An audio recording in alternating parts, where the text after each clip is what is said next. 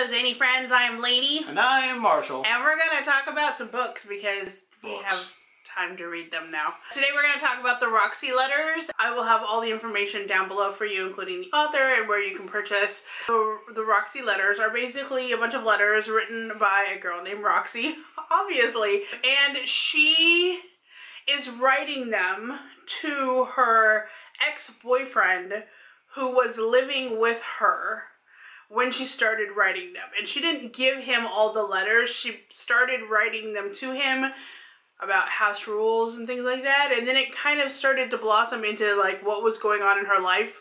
But she kept some of the letters back from him. And in this whole thing, she's trying to find herself, her life. It was hilarious. The way it was written and what she finds out, what she talks about is pretty funny because you're like, there's no way I would tell my ex-boyfriend this ever, and because she doesn't. She doesn't really tell him. He does move out though, like within the first like couple chapters he ends up moving out of the house, so but she still continues to write him letters. So the premise is really funny, and I don't think I'm explaining it as well as I could be. So it's kind of like that old psychological thing of, well, why don't you write down a letter? You don't have to send it, just write a letter, and then you'll get through your feelings. Is that kind of what's going on here?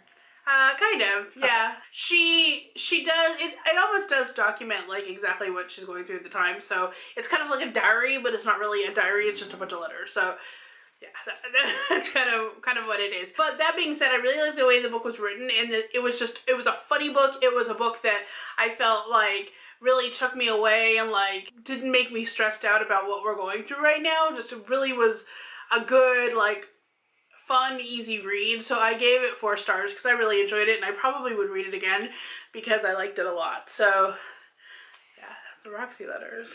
All right. I read it on an ebook, but I do also have a physical copy of this book as well, and so I don't know if I'm going to keep it or if I'm going to give it for giveaway. It's brand new, so we'll see how that goes. Thank you so much for watching our little weird book review, and until next time, Stay zany. bye-bye.